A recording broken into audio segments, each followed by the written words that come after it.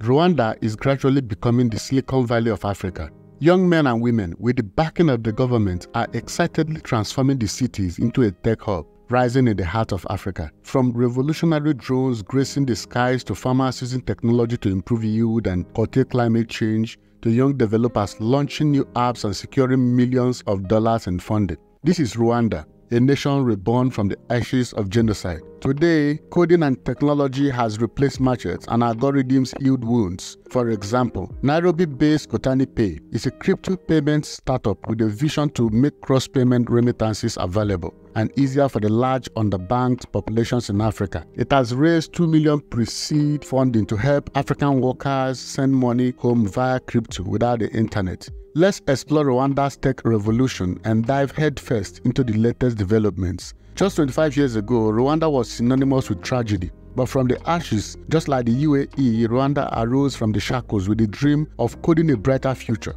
Kigali, the capital, is buzzing with startups, tackling everything from healthcare to education to agriculture, all with a Rwandan twist. Made in African marathons are already selling well across Rwanda and other African countries. What about the young guys developing Zipline, an autonomous drone-based delivery system that is changing the face of medicine in Rwanda? This technology lets medical facilities bypass traffic jams and deliver medicine and supplies by drone. Imagine a malaria test kit zapping across mountains to save a life. And guess what? Rwanda's government is actively supporting the tech trends in the country and encouraging young graduates to become developers. They are rolling out fiber optic cables faster than you can imagine. They are training tech talents like nobody's business, with coding camps popping up everywhere. And guess what? It's working.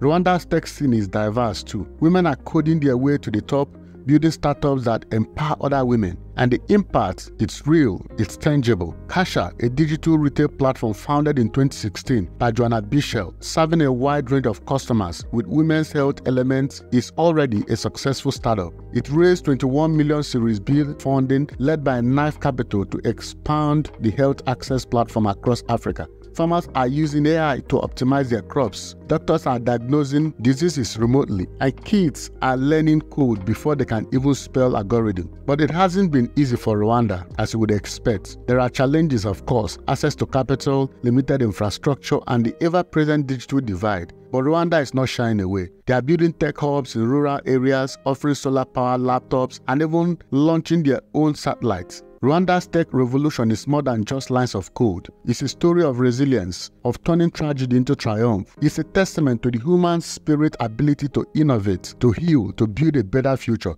So the next time you think of Rwanda, don't just think genocide. Think of the kids coding their dreams, the farmers using AI to feed their families, the doctors saving lives with a click. This is Rwanda's tech revolution, and it's just getting started.